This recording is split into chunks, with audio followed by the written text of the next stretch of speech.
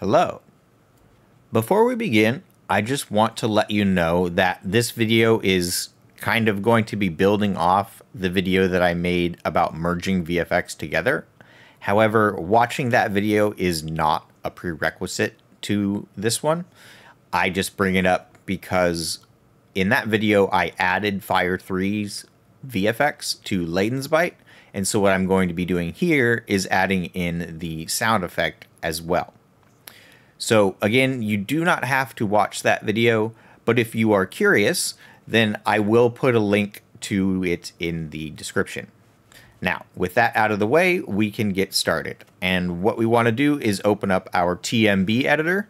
So I will click TMB here, and we want to navigate to the skill that has the sound effect we want. So I didn't really need to click the magnifying glass, but that's what you would do. And then here under action, you will type in the name of the skill. So I will type fire, and here is Fire 3. Now we want the end TMB, so I will select that. And then we want to go to the Actors tab, and we want to look for our sound file. So I will go to Actor 0 and look through here. Nope, not there, so it will be under Actor 1. And sure enough, there it is. So I will copy that, like so.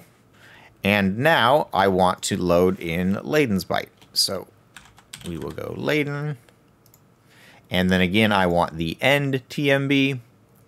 And now I need to load it into the bottom as well, which I've kind of pre-prepared. So there we go, Layden's Bite end TMB. And now we will go to the Actors tab again. And this time we are going to add a new track in. So we will hit the plus sign here and go to track 9.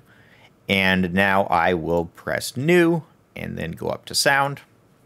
Here I will paste in the sound effect that we copied from Fire. And then lastly, I am going to change the timing on this. And that is simply because I merge the two VFX together, as I mentioned before. If you are just adding sound effects to a skill, you might want to leave it at 0, or you might want to adjust it as well. And just to let you know, in case you're unaware, the time is in frames. It is not in seconds. So you may have to fiddle with it a little bit to get the timing where you want. But after that is taken care of, we will hit update. And now if I hit Layden's Bite, we get a nice explosion. Okay, so there we go. Mission accomplished. So what we need to do now is make our mod pack. So I will click export, and then I'm going to choose text tools. You can choose Penumbra if you want. I've kind of already filled this out. If you have messed with the VFX as I have, you will want to check that box.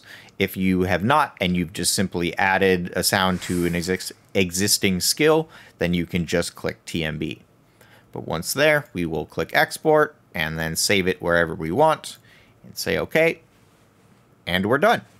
So I hope that this video was helpful and you can add a little bit of extra sound to your skills and have a little bit of extra fun.